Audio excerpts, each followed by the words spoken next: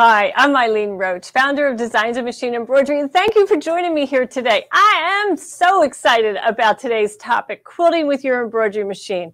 That's a topic that is so dear to my heart. I've been, the very first issue of Designs of Machine Embroidery magazine featured a quilt that was all embroidered and quilted in an embroidery machine on its cover. And that's a long time ago, 1999, right?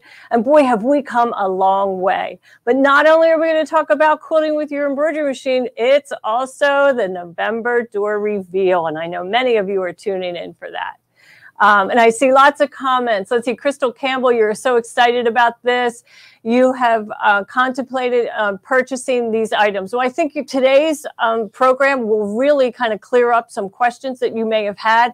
How doable is this really? And what do you need to have success? So I have some great tips for you to do that.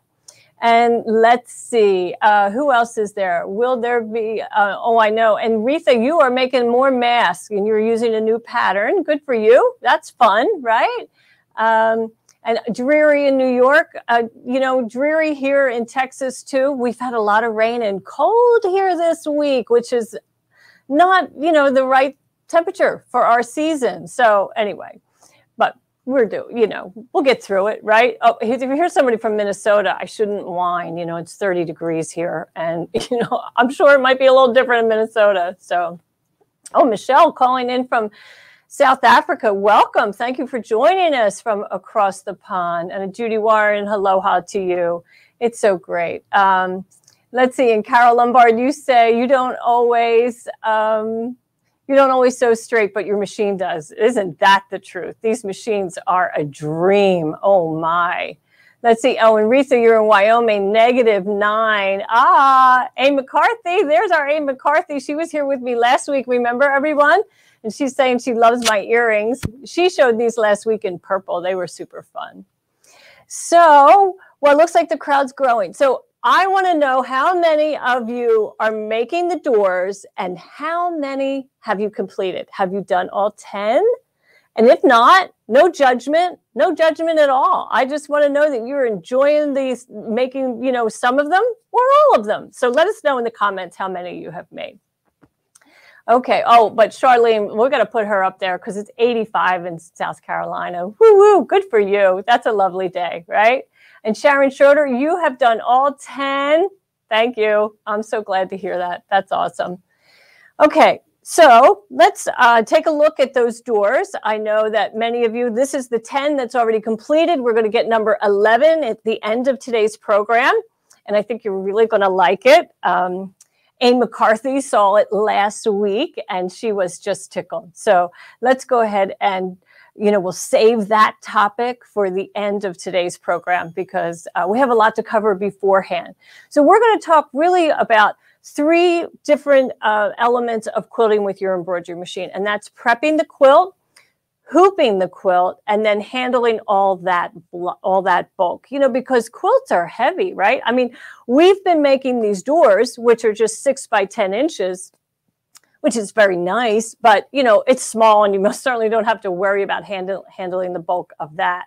But I've done king size, queen size, and my favorite lap size quilt is about 50 by 72. So, that's a lot of quilt to handle on an embroidery machine. So what do we want to do first? Well, the first thing we want to do is baste that quilt together. And pardon me, I turned my phone off and yet it's ringing. So pardon me. We got that out of the way. So the first thing I do is I baste my quilt and I use safety pins. You can use straight pins or spray basting. I don't really like to do the spray basting because I usually make my quilt sandwich indoors. So I don't want that blowing all over my house. So I use pool noodles. And, you can get them in the dollar store, at, home stores. You can also get them at pool stores. Let's see. Somebody wants to know, how do you get the pattern for the doors?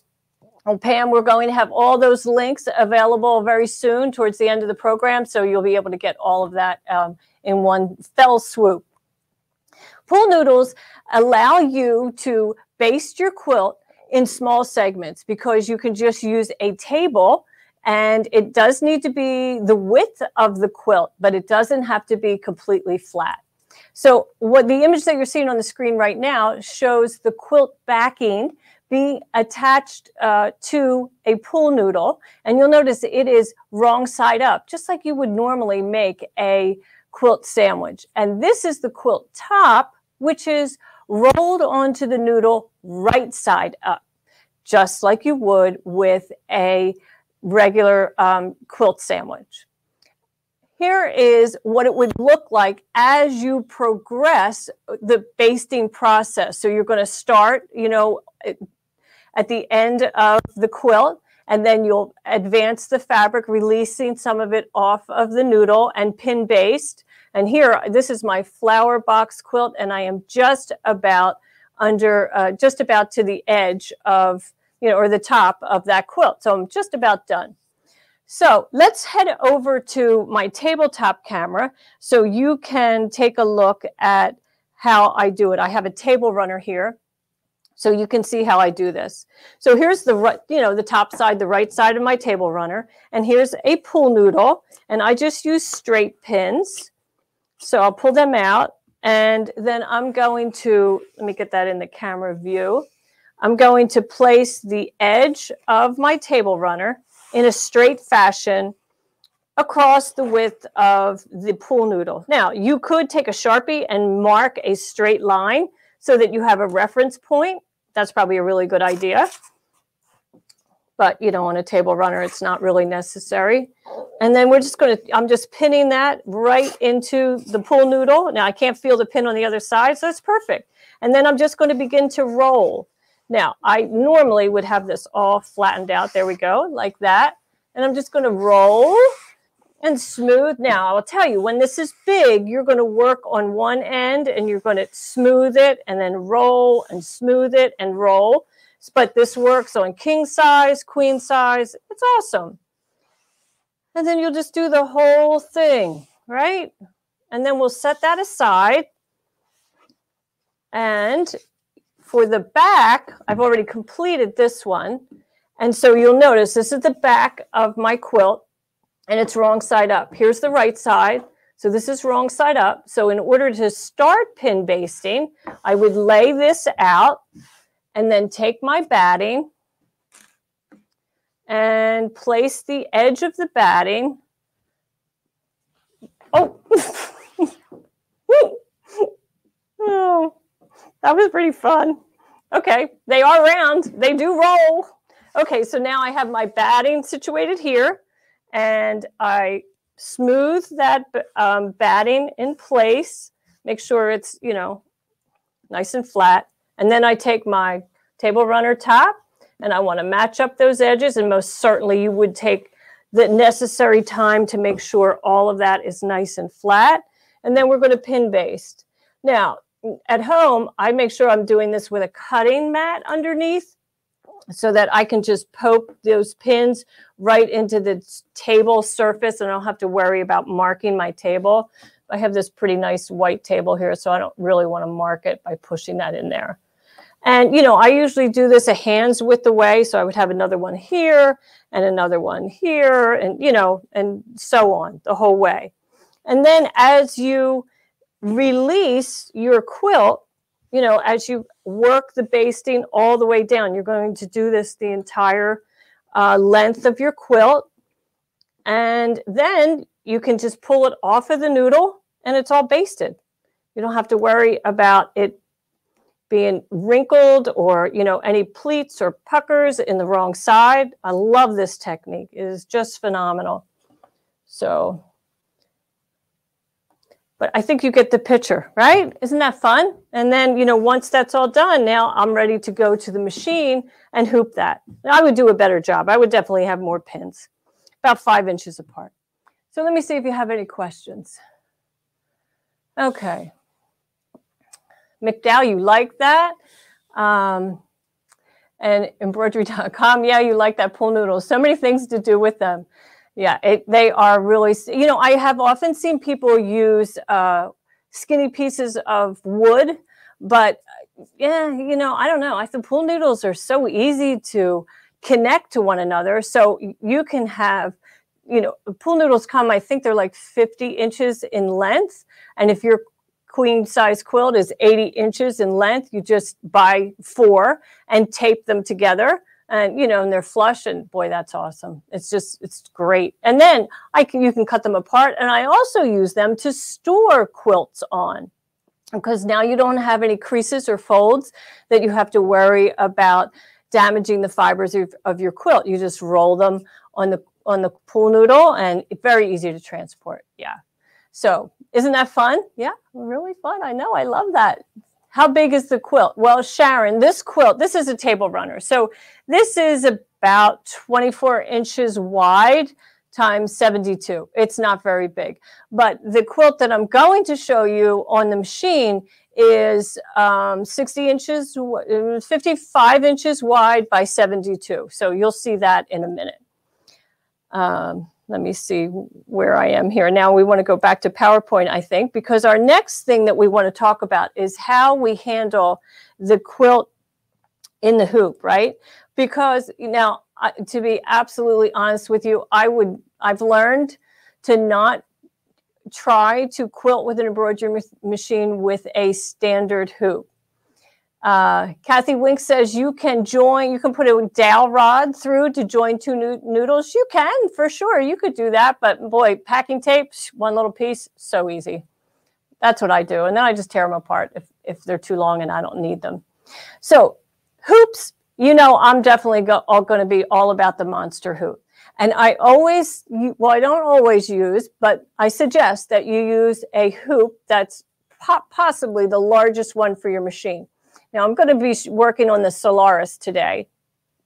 And the Solaris, the Baby Lock Solaris and the Brother Luminaire have a giant hoop, which is 10.5 by 16.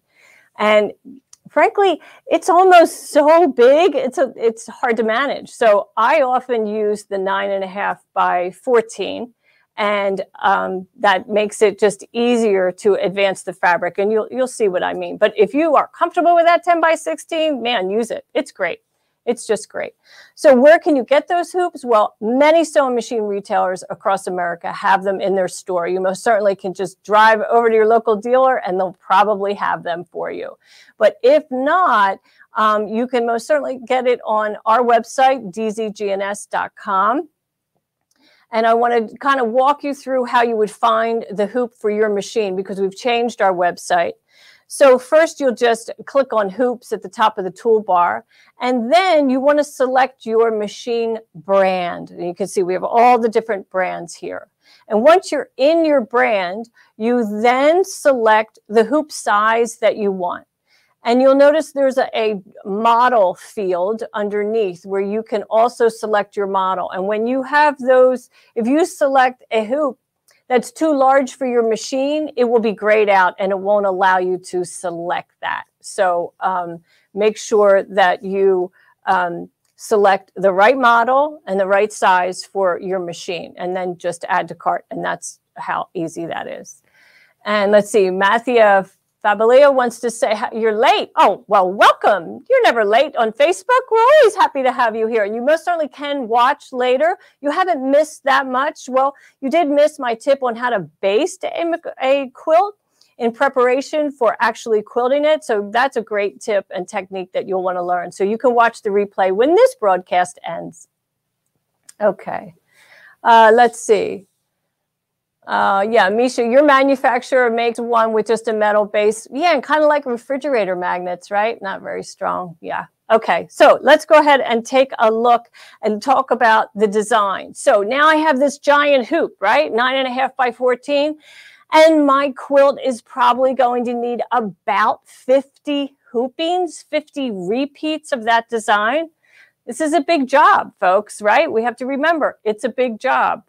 So am I going to be able to nail the placement of that design in every single hooping if I select a design that is the exact same size as my hoop? Probably not. And it's going to frustrate me, and I probably won't finish my quilt. If you look at your pile of UFOs, unfinished objects, aren't many of them just because it wasn't pleasant to complete the project? That's what I want to erase for sure. So if you select a design that is just a little bit smaller than your hoop, you will have wiggle room, which will allow you to move the design so that you can get your precision placement without precision hooping. There's a big difference. And I'll show you what I mean in a moment. Okay, so now we want to talk about handling the bulk, because isn't that the real challenge, is all that weight? You know, it could be 5, 6, maybe 10 pounds. I mean, I don't know. I'm making that up. I don't know how heavy most quilts are, but they're too heavy for our hoops, right? If you think about it, an embroidery machine was engineered to hold fabric that fills the sewing field. So a 5x7, a 6x10, that is the limit that the manufacturer guarantees will be able to be carried with the machine, you know, with the hoop as the embroidery design is stitched.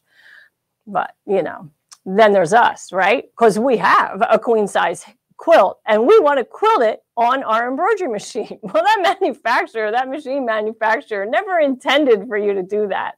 They kind of thought you'd go out and get a long arm for that job. But anyway, so let's go ahead and talk about how to handle that weight. So on a table runner, I just turn the back of my chair, my sewing chair, around, and I rest that excess fabric on the back of the chair. You know, you just want to lift it so that it's not dragging all over, you know, because you don't want it to drag the hoop, right? So now, this is what we're normally faced with. This is a lap quilt, a jelly roll quilt, and you know this is not going to be a pretty progress, right? Something's going to happen, I can tell you, because it's just way too much weight. You have a quilt back, quilt top, and batting. Much too much weight. So we need a tool that is the right tool. Like you wouldn't use a Mini Cooper to pull a beautiful 24 or 30-foot boat, right? You just wouldn't do that. It's not going to work. You need the right tool. I can tell you that this is one workaround, to use an ironing board behind your machine, and I suggest that you raise the height of the ironing board so that it is level with your machine bed, not your sewing table. It needs to be level with the machine bed. There's a big difference. And then if you use this technique, place a piece of vinyl, like a shower curtain, or this is marine vinyl, and you'll notice it's underneath the table and extending over that ironing board. Now that does give me a smooth, kind of fluid area for my quilt to travel over as the machine stitches, because it's going to move. That's what it's for. Okay, but I have the right tool for the right job. This is what you would use if you were going to take that beautiful fishing boat to the lake, right? You would need a large F-150 or some other wonderful brand. So several years ago, I invented the Weightless Quilter.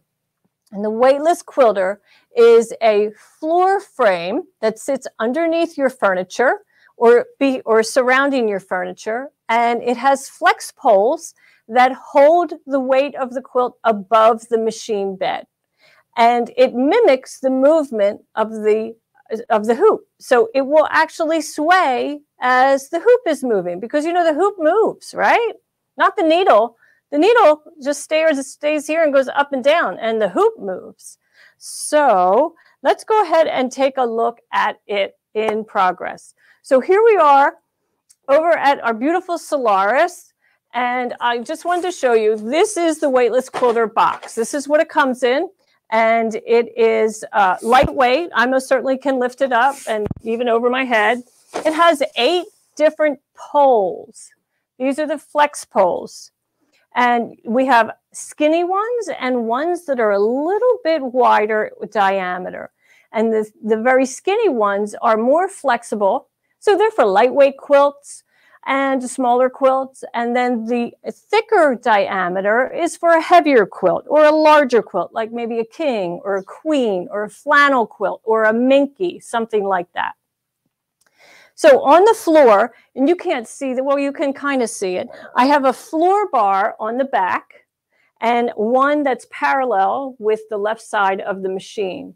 And in that floor bar is a corner bracket. There are 3 of them, and that's what the poles are sticking out of.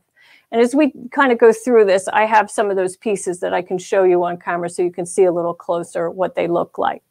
But I have set this up with the 3 poles. Notice I have a short one in the front. You get 2 short poles and the 6 are taller. And I suggest that you cut them to fit your needs.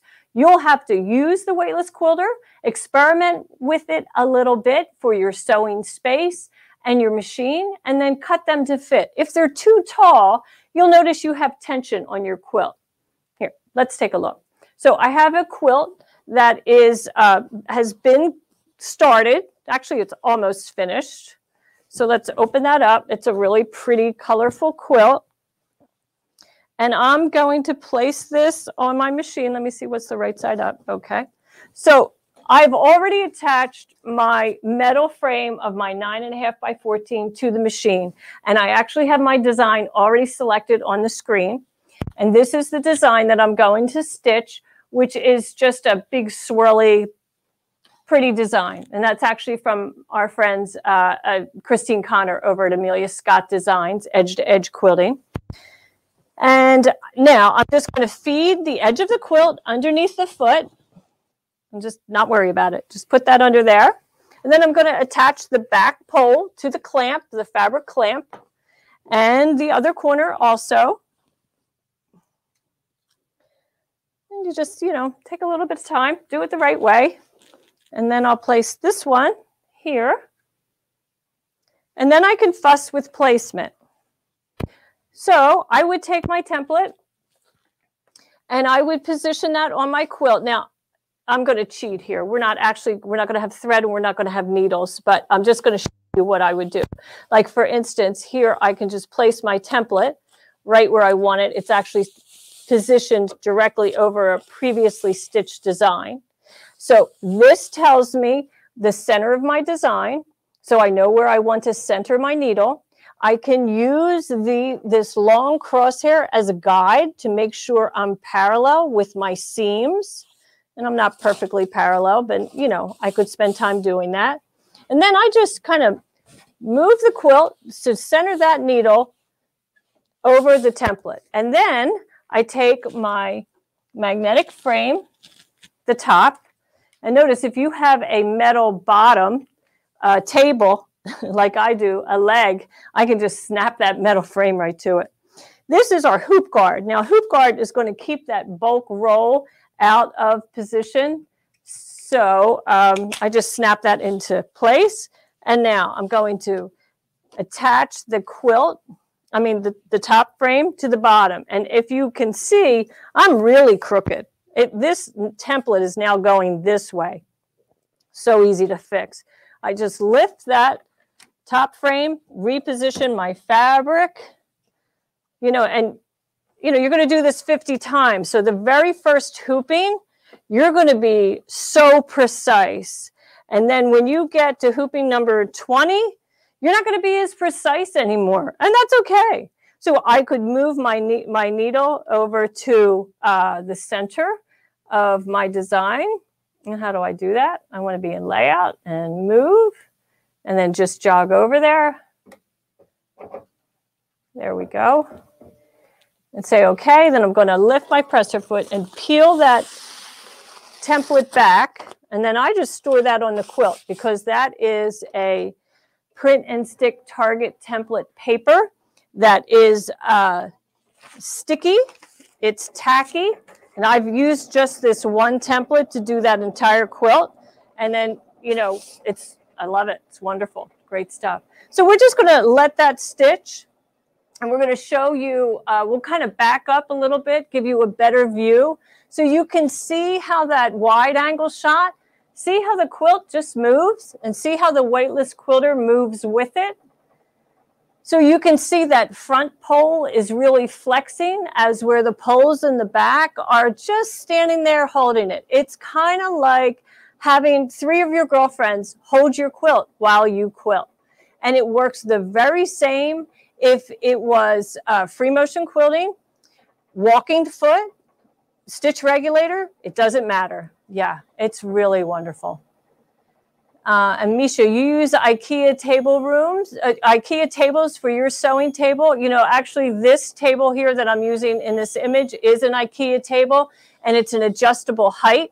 You know, just they have them in electric, but they also have it with a hand crank that you can just raise it, and that's what I do. So you, Helene wants to know, you do not have to pull the thread through before start stitching. So the back doesn't have a knot at each starting point. Well, that's a really great question. And Helene, if you are quite an experienced quilter, that may be a problem for you. I can tell you on my baby lock machines, I don't do that. There is a tie on and a tie off on every hooping, but there's a wrong side and a right side of every quilt. And if it really kind of bothers you that much, use a busy back. But we can take this off after a little while in the show, and I'll let you look at the back of the quilt under a tight camera. And let's see, Sherry Piccarell, will this work with the 8x8? Oh, absolutely. Yeah, it'll work with any monster hoop. And it will even work with a standard hoop. You're just not going to want to do your project with a standard hoop because you're not going to want to have to re-hoop. See, in order to advance the fabric to the next embroidery design, I'm not going to take the quilt off the machine. So when this stops stitching, we'll go back over there and I will show you how we'll advance the quilt by leaving that bottom frame in place. Okay, and Misha, she said this might be a dumb question. There's no dumb questions. Do you use clear thread on top for an embroidered top? It's not a dumb question. Many people do use a monofilament thread. They come in 2 colors. They come in smoke and clear. And so the smoke you would use on dark fabrics and the clear on light fabrics. But many quilters like their thread to enhance the quilt. And they will select a colored thread that either contrast or blends with the fabric. That's really up to you. Now, if you don't want to see the thread, you just want to add texture, then go the monofilament way because then you always have an ample supply, right? You could do it in the needle and the bobbin. Now, winding a bobbin of a monofilament thread can be a little tricky because a monofilament thread can stretch during the bobbin winding process, but I've had good success with it, but gee, I love, pretty colored thread. In fact, in this one, I'm using our Sunset, which is a beautiful variegated thread. It's just so pretty. We probably can't see it that well, but it's yellow and kind of a neon green and then a pretty bright orange. So that's really fun. Okay, so let's head back over and I can show you how to advance the quilt. So what I do is I lift my bottom frame and, well, actually I don't do it like that. I do it like this and I lift it right over and I just leave it in position here. And then I will advance my fabric by putting my template in place. And, I would pay attention to the placement, make sure that I'm parallel with the seams or whatever I'm trying to accomplish, right? Every quilt is different. Now you'll notice I have this template pretty far close to the edge of the quilt. So I'm going to drop that back handle. We'll just let that go. And now when I'm stitching, I don't have to worry. Let's go ahead and get this in the center. Pardon me. It's hard to think on camera, right? Okay, so now I'm just going to lift that and get this positioning just where I want it. And now I'm ready to stitch.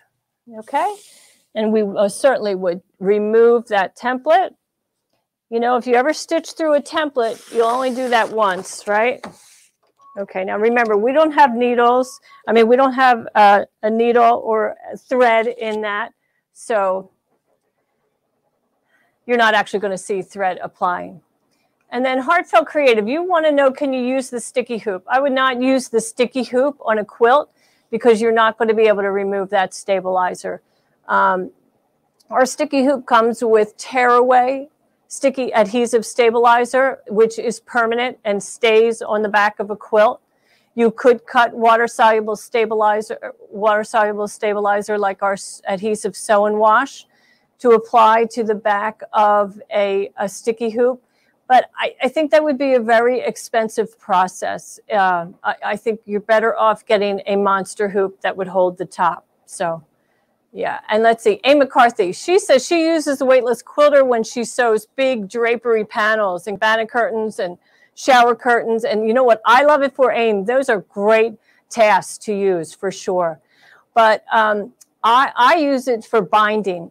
I love using it for binding because that's the last part of the quilt, right? It's, you know, you've already probably put the label on and the very last thing that you're doing is binding. And that's so annoying to have all that bulk of quilt that you're trying to feed through the sewing machine. So I use it for that. And let's see, Dawn wants to know, why am I using a template instead of using the projector to line up? Well, the projector on this machine would be a good option for sure. It is the only machine, you know, in the Baby Lock line that has the projector, I believe. So there would be a limited technique for all the people that are watching today. But it would work, and it does work beautifully. It most certainly does work beautifully for that. Okay, let's see. Will this work? Yeah. Do you have to pull the thread? Oh, when you use a koala cabinet. Okay, so let's go ahead and take a look at some layouts of how we can lay out the weightless quilter. So with that being said, so like what I'm working on right now, oh, let me see if I can, let me see if I can get rid of that comment so you can see a little bit clearer. Sorry, folks. Okay, thanks.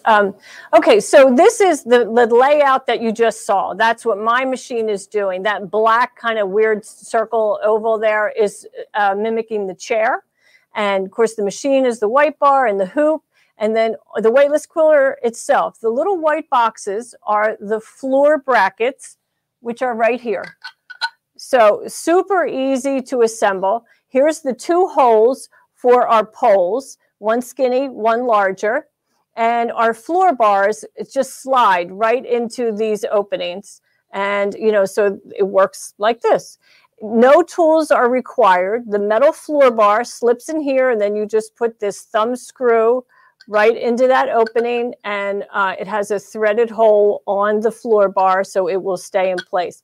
But in fact, I don't even use the thumb screws anymore. It's a nice, pretty nice tight fit, so I don't even use them anymore. But they're there for you.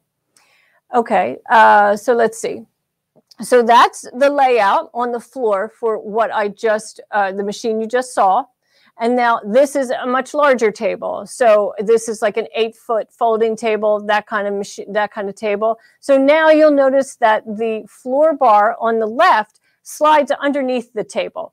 And, you know, because you probably won't want it to be that far away from the hoop itself, because you really want to keep the weightless quilter centered behind the hoop, pretty much, you know, pretty much. There's not a lot of rules. You'll see. Once you get it on the weightless quilter, it just swings and does its own thing. It's pretty cool. Okay. Now, if you have a koala cabinet, many of them, well, I can't swear on this, but lots of sewing machine furniture is flush to the floor. And so then your floor bars would surround your koala cabinet. Now, the cross section of the floor bar is a 3/4 in height. So if you have that much clearance underneath your sewing furniture, then you could slide the floor bar underneath your sewing furniture. Now, for free motion, for those of you who love the Baby Lock Tiara or the new Handy Quilter Moxie that just came out, this is how you would sit at the machine. Now, instead of facing your machine where it extends, you know, the needle right in front of you and the head of the machine to the right, on a sit-down machine, you sit at the needle and the machine extends beyond your face, like directly in front of you. So, and you guide the fabric underneath the needle in that fashion. So I would suggest that you use the 3 floor bars, 1 in the back and 2 on each side. And I would also suggest that you cut the flex poles practically the same height as your table. Because if they're too tall, now remember, your quilt has to go around that machine head, right? If you can picture that with the way this illustration is. So your quilt is kind of like splayed out around the back of the machine. So if your bars are too high, you know, it's just too much tension. So cut them to be about the same height, maybe 2-3 inches taller than your table. And that will allow you to do a very large quilt in a small footprint without the need of extension tables that come with, or, you know, can be an additional purchase with lots of those machines. So anyway, super fun, huh? Okay, let's go and take another look at that quilt.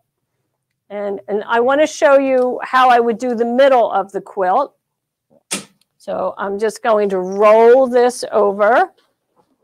I'm going to come down here a little bit. And you may find that when you want to do the other half of the quilt, that it's best to rotate the quilt. So I'm just kind of fussing with this, you know, and this is a job, right? I mean, it's definitely a job. This isn't something that you're going to do oh, I keep thinking that's in the center, and it's not in the center.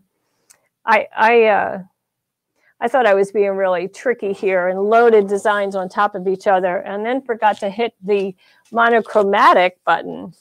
Okay, so now I'm in this position, so I'm going to drop the quilt from the front bar, and I'm going to reattach it to that pole in the back.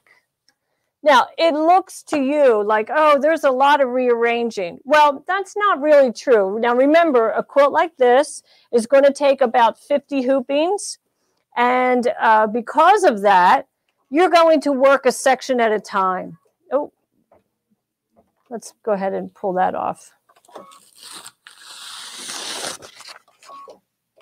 You're going to work a section at a time. So I might literally do like 5 or 6 hoopings in the same area of the quilt, and I won't have to drop poles or release the fabric from a pole. But it's a good idea to do the right half of the quilt in this fashion, and then after that is complete, you flip the quilt and rotate it, rotate your embroidery design, and then quilt the other half of the quilt, because that will allow you to eliminate a huge roll between the hoop and the head of the machine. Now, you know, I have hoop guard on there, which I can show you. Maybe let's just fill the screen with that machine screen. And you saw earlier in the program where I attached that to the monster hoop. So I'll just show you here. Yeah, Christina Cunningham, so it just snaps right on like that. You can't see. Let's see. This is probably the best way to do that. So we snap it on, but you always want to make, you always want to make sure that it is, my goodness, that it is to the right of the needle. You don't want this hoop guard over by the needle, right? You want it to the right side of the hoop so that it doesn't interfere with the levers or any of that. It's been engineered to clear that needle bar. And let's see, Christina Cunningham, you said, yeah, the biggest quilt you finished was 75 by 80, and it was a job. It is a job for sure. Without a long arm, well, even with a long arm, it's a big job. But, you know, you can do it on your weight. I mean, with the weightless quilter, I love doing this. I love doing this. Yeah, it's so fun. You know, it's just a great sense of accomplishment, because I could go to my local quilt shop, which I love, which is Quilt Country in Lewisville, Texas. It's one of the prettiest quilt shops in Texas for sure. And they have a great long arm service there that I could drop quilts off. But, you know, I like to finish them. I like to put that final touch on. you know, as I make the quilt and I think of the person that's going to receive that quilt, you know, part of that love that I pour into it is in the finishing. So, you know, that's important to me, and I'm sure it is for you. Let's see. Yeah. Do I recommend the weightless quilter over the shorty? I would have to say, yes, I do. Yes, I do at this time. And then Nancy Taylor, does the hoop guard fit the HV machines? The hoop guard fits our hoops. It is designed to be used with Snap Hoop Monster for all of our Snap Hoop Monsters, all brands that we make. It is not designed to work with anybody else's hoops. So, and what is the purpose of the hoop guard? Okay, let's go over and take a closer look, and I'll see if I can't pull this down a little bit so you can see. Oh, maybe Sam, maybe do the wide angle, Sam, so they can see. But right here, I have this bulk, and without this hoop guard, this could happen so easy. And that happens when you absolutely fall in love with the quilt. Well, you already are in love with the quilt by the time you get to this stage. Isn't it just heartbreaking when the quilt roll falls into the sewing field and you have turned around for a moment and you stitch all that together? Well, hoop guard allows you to snap that in place, and then it creates that barrier and it's not going to fall through. And so I have it forward right now so you can see, but normally it's in the center of the hoop, right around that center of the hoop, so that it holds that quilt roll back on, you know, the whole length of the hoop. And that is brilliant. I mean, that when I invented that, I was like, yeah, that's the easiest way to handle that problem, because that's a big problem. Now, I will tell you, if you're going to buy hoop guard, it is on back order. Wendy Hansen, it is on back order, but it's supposedly coming in next week. And, you know, we're so grateful for your patience with these products. This COVID period has just been quite, it's a difficult time for everyone, as you know. And, you know, UPS's business is up 65%, all shipping, everything is backlogged like you can't believe. It's not so much, you know, that it's not in our warehouse. We just can't get it here, you know. So anyway, coming soon, coming soon. Yeah. Oh, let's see. And you, Debbie, you have a big hubby. He's very tall. So you finished at 140 by 140. Wow. Wow. I hope he appreciates what you did, because that is one large quilt. Absolutely. And Kathy Winks, you agree. You are a start to finish kind of gal. Yeah, I agree. I like to do that. You know, you kind of feel like you're cheating if you, you know, hand it off to someone else, right? Oh, Betty, you like the hoop guards? Let's see. They've been a lifesaver several times, right? And, you know, frankly, we don't really know how often they are a lifesaver, because when you use it, you don't have any problems. So you don't know how many times it has really saved your problem. So let's see, if you cut the legs for your domestic machine, then you would not be able to use them on your embroidery machine. Well, not necessarily. You know, you don't really need the poles to be that tall.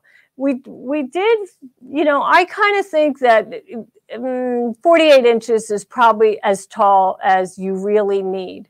But some people that have positioned their embroidery machine on a stand-up unit, and they don't want to sit at their machine. So that's why we have the taller poles.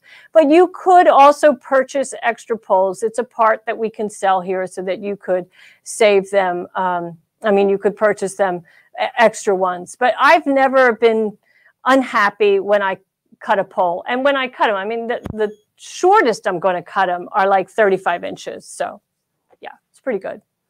Okay, let's see. And what are the templates called? The templates are print and stick target template paper. And it's paper that goes into your printer, and you print out the embroidery design with a crosshair. Now, if you are not a avid software user and you don't use software at all, we do have a free software program called Embroidery Toolshed that allows you to resize any embroidery design and also print a template of that embroidery design. So that's a free program you can download, and you can open any of your quilting designs in there and print a crosshair, you know, on that template, which is awesome. And Carol, will this work on a Bernina machine? Oh, absolutely. Those Bernina machines are beautiful. I just, they stitch such gorgeous quilting designs. So yes, the Weightless Quilter is a very good companion to a Bernina machine, along with our Snap Hoop monsters. And will Snap Hoop Monster fit all HV machines? Well, you would have to check our compatibility chart. We make 4 Husqvarna Viking monster hoops, 120 by 120, 260 by 200, 200 by 200, and 200 by 360, I believe. So they are all, you can find that in our compatibility chart. And also, let's see. And Christina Cunningham, you want to ask Judy, how many hoopings was that? Yeah, really. Well, if I'm like Judy, I don't count. After a while, I don't count. I do a little math, so I know time-wise and so forth. And it also helps, well, that's a whole nother lesson, but that helps me size my embroidery design. So I know it's going to fit the width of my quilt, and then how many repeats I'll need to fill the height. But that's a whole nother class, and we're not going to do that today. Let's see. Misha, you say there's problems with our MVP file. All right, we'll look into that. Thanks for bringing that to our attention. Let's see. Isabel Brian, you never quilted a large quilt. Well, lose your fear, because if you can do a small thing, you can do a large thing. The whole idea is maintaining the weight of that quilt. And Carol Lombard, can you use a weightless quilter around the 10 needle? You can use the weightless quilter around a 10 needle, but again, you're going to have to get that quilt, all that bulk, around that head of the machine. There's not that much opening in a 10 needle between the sewing field and the curve of the head. So if you are already comfortable doing, quilting on your 10 needle, then the weightless quilter would be a wonderful addition for you. Yeah. Okay, let's see. Do we have a thread conversion chart? Yes, in the Embroidery Toolshed, we convert to almost every manufacturer that I'm aware of thread brand. So you just bring up your design, and if it's a Madeira color palette and you want to switch to exquisite, you just can do that with the click of a button. It'll give you all the colors in that appropriate brand. Okay, so we've been chatting a long time. Any other questions before we move on to the November door? What do you think? Should we do it? Are you ready? Let me see. Just let me make sure there's no, okay. You need more practice on your 10 needle. Yeah, don't we all? But I'm actually been getting better at my 10 needle. Okay, so as you know, we had, these aren't in order. Oh boy. Well, this is May, June, July, and August, and September and October. And here is November. Isn't it cute? Isn't it so cute? Oh gosh, I love it. I love it. It's a barn. It has hay in the loft. It has a quilt barn block, a barn quilt, and it has a weather vane. But in the foreground, it's really empty. It has just a little bit of grass that flanks each door. The door. So imagine what you could put under there. Some animals, maybe a tractor, maybe chickens. They are animals, but anyway, super fun, huh? Let's see. Kirsten Swanson says, I love a good barn. Yeah, who doesn't, right? I didn't grow up near a barn, but I grew up at the Jersey Shore. So we don't have any farms on that little island, farms inland for sure. And it really wasn't until I got to be friendly with Nancy Zeman that I learned anything about farming. And it was, just wonderful to learn about that. And then I married a wonderful man from Wisconsin who's also taught me an awful lot about farming. And, I grew up, my father was a personal pilot, and he loved to fly, and he had a beautiful steerman that he restored himself. So I have these wonderful childhood memories of flying in an open cockpit airplane and over, farmland where you would see these patches, right? It's like a patchwork quilt, and some are, you know, round and rectangles and square and all that. And so it wasn't until I was married, like, you know, my late 40s, that I found out that those circles are because of irrigation. I was so horrified that I didn't know that when I found that out. So, oh my, always something to learn, right? And all you folks who just can't wait to see what OML Embroidery is going to come up with for the mini designs. I'm sure they are going to have beautiful minis to add. And the Garden State, right. Carol Lombard, you know, so many people think New Jersey looks like the opening scene of The Sopranos. Well, that's a patch of New Jersey, but it is called the Garden State. It's one very pretty state. So let's take a look at how we actually are going to make this door. So the first thing you're going to do is stitch that, you're going to hoop cutaway stabilizer and stitch color 1, which is the tack down of the batting, and also some notches that indicate where the sky and the barn fabric will wind up, you know, being placed. So trim that batting before the next step if you are making standalone doors, and then cover the sky area above that notch, that first notch, with sky fabric and stitch that tack down, and then trim it away just under at the lower edge of the sky, because, you know, you want to allow space for the barn to come in. Notice we have that excess seam allowance outside of the outline, and that's helpful later on when we are turning. Next, you'll cover that open area with the barn fabric, and I used a Moda Grunge that had that kind of weathered look, just perfect for the side of a barn. And then your next colors are going to stitch all these black details. And they look a little funky right there until you get the frame on. And then you'll trim that bottom, you know, and this was very poor trimming, but on the bottom, you do want to leave at least 1/4 inch because we're going to add some grass. So leave some excess fabric beyond that bottom edge of the barn. And then place your grass fabric strip right sides together, making sure that at least 1/4 inch of it is extended below the edge of the barn stitching. And then stitch that seam. And then pull that down and stitch the next color, which will tack it in place. And then it's time to move on to the hayloft. So that black area that you see is actually complex fill. It's stitched. It is not applique. And you'll stitch that, and then you'll stitch the hay and the black details of the hay, which just give it a little definition.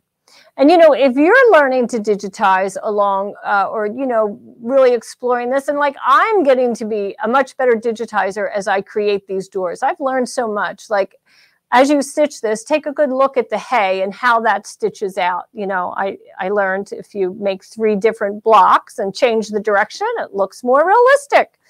So then we're going to add all of our framing. So there's no applique outside of the barn itself. You know, it's just all the details are added with thread instead of fabric, which I thought was really fun. And then you will add your barn quilt at the top of the barn. And then finally finish with the weather vane. And also when it stitches the weather vane, it's going to stitch that black line, the roof shingles, right along the top. So that's the final color. And then it also does door handles.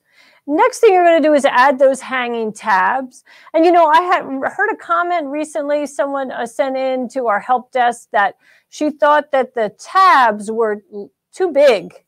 And, you know, maybe so, huh? What do you think? The tabs too big when you make them? Do you make tiny, skinny little tabs? Let me know in the comments so we can, I can learn from you. And as we move forward into 2021, we make sure we're all doing the same look that we enjoy. Okay, and then we're going to add our backing fabric right on top of the quilt block, right side down, right? Backing fabric right side down, stitch the next color, which is going to leave an outline, an opening in that outline. And remember, this is a 2-ply run, so it's going to go around twice to give you a nice firm hold. And then when you take it out of the hoop, you're going to trim along all the edges and trim the corners diagonally so you get a nice sharp corner. And at this point, I also fold back the seam allowance on the back and the front, and I press that before I turn it, and it makes it easier to edge stitch it later on.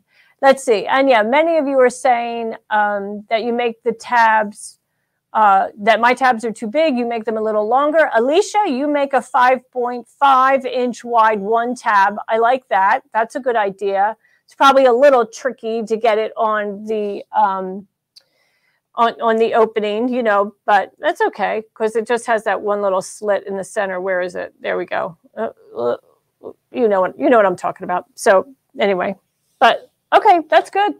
And you know, A. McCarthy last week, she gave me her doors because we showed them on the show, and her tabs are beautiful. And in fact, she finishes hers completely different. So we'll have to have her back and find out how she does it. She binds to the front.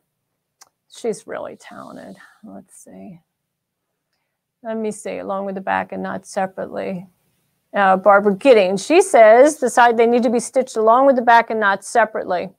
Maybe so. I don't know. I like living dangerously. I'm sorry. No, I'm only kidding. It's probably a good point. That tape them down, cover with the backing fabric, and then it wouldn't get caught. Yeah, that's probably a good idea. I tend to sit at my machine at that point, like with the pencil, and just keep the tabs in place. So, and Heartfelt Creative, you bind to the front also. Okay, that's cool. Okay, so there is our barn. Isn't he cute? I love him. I'm so proud of him. I really had a lot of fun digitizing that. And you could add snow, you know, you could add snow for sure. I mean, it's not winter quite here yet. So anyway. Okay, well, next week we're going to talk a little bit more about software. We have some other topics. So if you have questions about the Weightless Quilter or Monster Hoop or Hoop Guard, you know, please put them in the comments now. And I'll be happy to answer them. But wasn't that fun? I hope you get your quilts done in time for Christmas, right? Many of you are making quilts for Christmas because, you know, that's such a special gift. Yeah, and Retha, you like the quilt block on the barn. I know. Barn quilts are just so cool. It's just so enjoyable to drive through the countryside and see a barn with a quilt barn on, you know, barn quilt on it. And Hoop Guard for all hoops. Well, we do have hoop guards for standard hoops. They don't really apply to quilting. They're more for onesies and t-shirts and that type of thing. And then they go in standard hoops. So anyway. Okay, well, thanks, folks, for joining me. It was really fun to have you here today. And I look forward to seeing you here next week at 1 o'clock. And we'll pick up where we left off. Thanks for watching.